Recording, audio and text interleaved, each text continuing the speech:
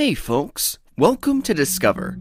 In Godzilla Singular Point, we got to see 3 different kinds of Rodan. In this video, we will explain all 3 different kinds of Rodan, including their strengths, abilities, and weaknesses. So what are we waiting for? Let's start.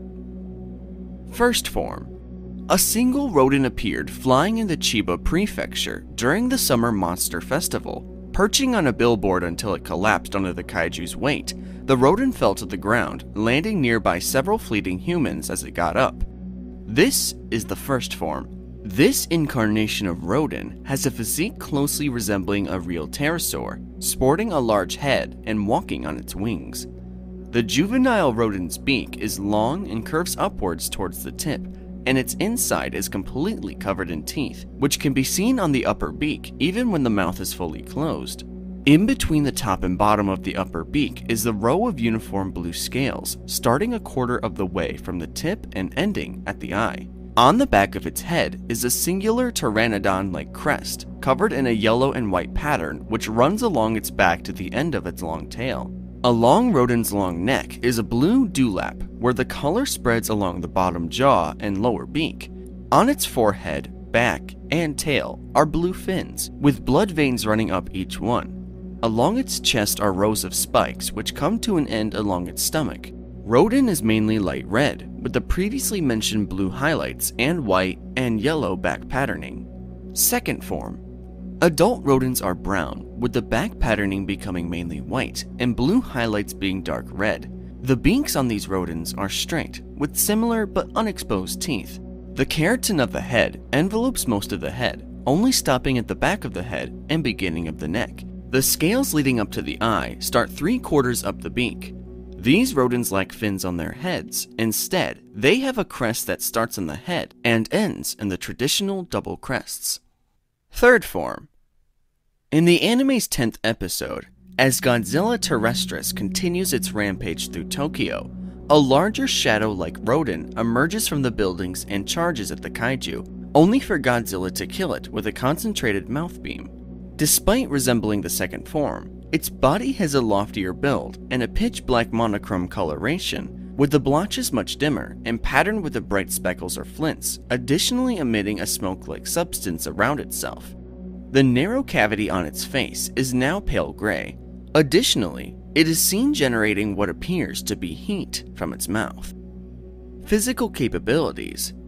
In their juvenile form, Rodan were strong enough to tear off Jet Jaguar's arms and throw him around. Adult Rodan can crash vehicles and, in swarms, easily dispatched Harvey. Durability. While not as durable as an average kaiju, the juvenile Rodan was left completely uninjured after both its fighting Jet Jaguar and being slammed into by Goro's truck. Flight. Although slower than previous incarnations, the Rodans are capable of flight and can also hover in the air for extended periods of time. Radio wave emission. The Rodans passively emit radio waves from their bodies. Swarming. The Rodans travel in large groups and will swarm any attacker they find. This was shown when Harvey tried to subdue a Rodan only to get jumped and dispatched by the others, and when they were chasing Yoon and Jet Jaguar through Tokyo. Weaknesses. Unlike other kaiju, Rodan are susceptible to conventional weapons. They were shown being killed by machine gun fire, and Jet Jaguar's spear easily cut through them. The Rodans are also dependent on the red dust to survive, and will die if they stay without it for too long. Personality. The initial appearance of Rodan was shown to be incautious and fickle about its environment. The first Rodan that perched on top of a billboard was content while watching the town, but fell due to collapsing on its own weight.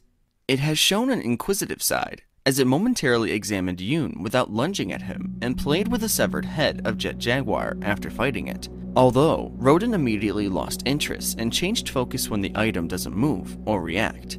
In spite of this, when it detects things that move or make sounds, Rodan will target the source, such the case when Jet Jaguar riled it to fighting, and when the Rodan actively attacked vehicles and civilians that were producing loud noises.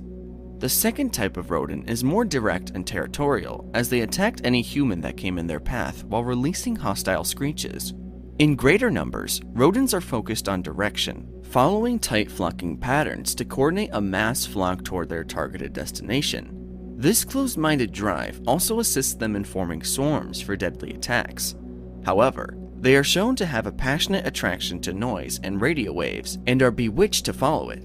The rodents have an undefined relationship with Godzilla, where the monster seemingly tolerates their presence while the rodent are flying next to it.